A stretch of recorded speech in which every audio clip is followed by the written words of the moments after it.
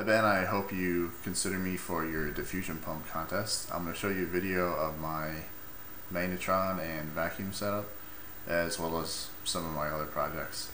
I've been blogging on Instructables for a while, and I'm looking to do some more video blogging, so I hope you enjoy. Thanks.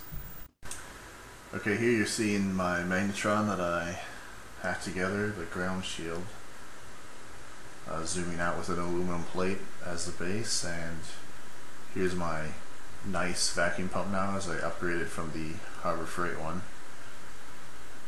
And zooming over here to the left, you can see my power supply, the Variac running into the microwave oven transformer with the chamber on the left.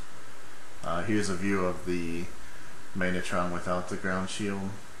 I just have water cooling on the back side.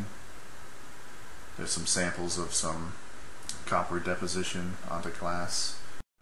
I'm hoping to use the diffusion pump to upgrade my vacuum setup, do other deposition research, and also I'd like to try some electric propulsion research as well.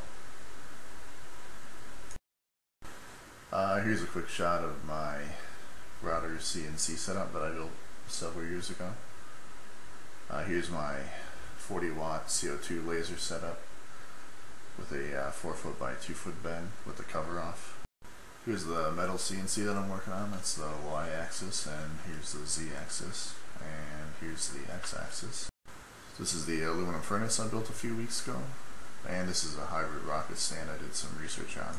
And here's my electromagnetic coil gun. Here's my Rijke tube that I've done some acoustic research on. And here's my pulse jet engine. So thanks for your consideration. Bye.